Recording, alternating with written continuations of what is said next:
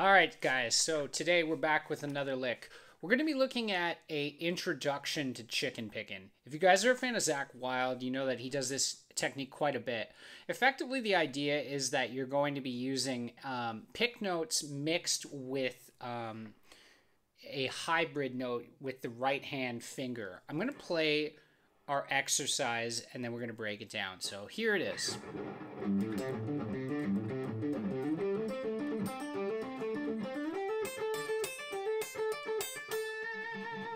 I'm going to try to get that a little bit more in the shot for you guys. So let's get that a little bit more. Alright, so now you can see my picking hand a little bit better. Alright, so first part of this. These are all eighth notes, by the way. So we're going to be taking our first finger and putting it on the 3rd fret of the low E string. We're going to go 3rd fret, hammer to 5th fret. Then with the right hand middle finger, we're going to pluck the 3rd fret on the A string. And when you pluck, you're pulling it up like a bass player would. You're kind of like this. Then I'm going to come up to the low E string 5th fret and I'm going to pluck that note with my pick. I lay my ring finger flat and then I use my middle finger, on my right hand, and I pick it again. And I'm back to the 5th fret on the low E string with a pick.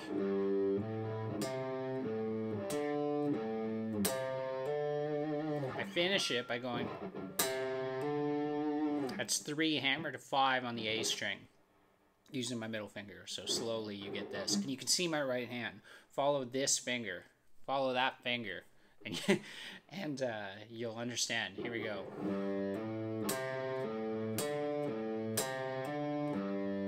See that? So the first thing you want to do is get that first shape down.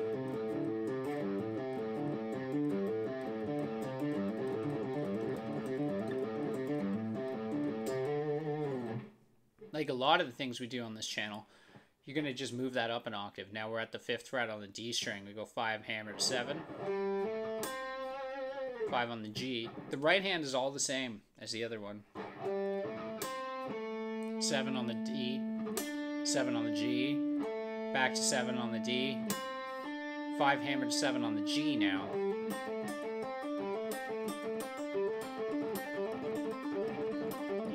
You've probably heard Zakk do that a lot.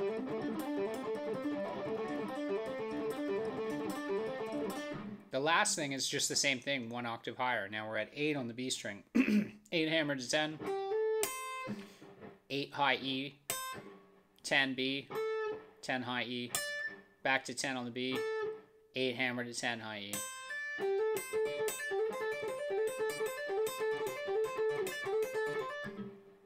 You can hear Zakk do that as well in the Pentatonics Hardcore video.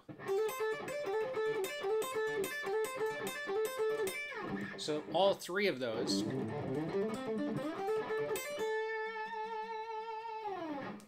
really give you a pretty good run of the fretboard.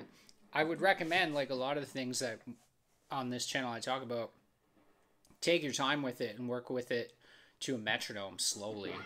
Because the other thing is that you're building up the dexterity in your right hand. If you're not a bass player, you're not like a hardcore finger picking person, which I'm not going to generalize everybody on this channel, but I think that a lot of us maybe aren't. You're going to have to take some time to build up the stamina in your right hand to be able to do that. So, as usual, like I said, keep practicing this stuff. If you guys are interested, there is a Patreon. I should have mentioned that earlier, which has tabs and the whole bit. I'll be back next week with another video, guys.